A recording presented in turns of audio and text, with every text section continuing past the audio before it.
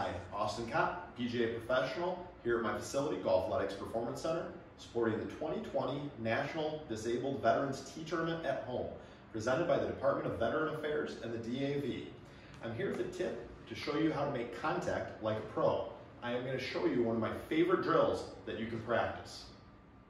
To set up properly for this drill, we want to make sure that we have our ball that we're hitting and another object, either a tee or another golf ball, straight in line, perpendicular to our stance.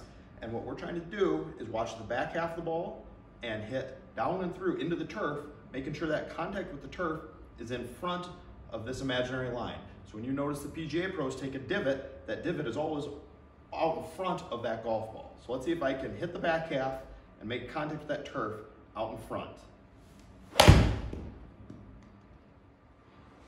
That drill should help you make better contact, just like the pros on tour.